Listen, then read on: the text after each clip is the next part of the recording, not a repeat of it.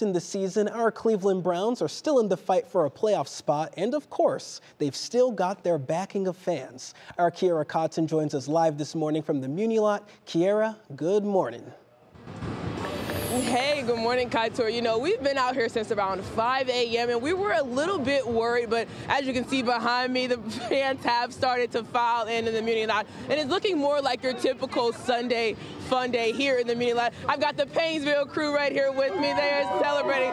They are ready to have some fun today, and among them is our friend Joe. Joe, how are you this morning?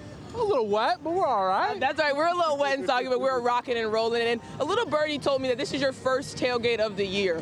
Talk to me a little bit about why today. Well, you know, I mean, it's a little bit of rain, but I don't think the heavy stuff's going to come down for quite a while.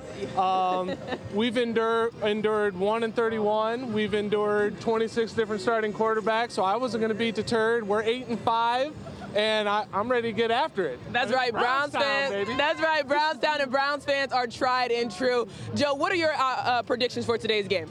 Oh, it's going to be a hard-fought game. It really is. I think a defensive battle. Chicago's going to be a lot tougher than a lot of people think, but we're going to pull it out in the end. I think Denzel Ward is pumped up to pick off his old teammate. Okay. Once or twice. He thinks we're going to pull it out, guys, and I'm going to side with him. Again, the Cleveland Browns are set to take on the Chicago Bears. This is Week 15 football. We've only got 4 games left in the season. Again, the Browns are 8-5. The Bears are 5-8. So a little bit of an uneven matchup there. But, of course, that kickoff is at 1 p.m. at Cleveland Browns Stadium. As I mentioned, we'll have complete coverage at WKYC.com. Again, Kaitor, I was a little worried that the Muni Lot wasn't going to fill up today, but as always, Browns fans come through, the most loyal fans in the NFL, and we'll be ready for kickoff at 1 p.m.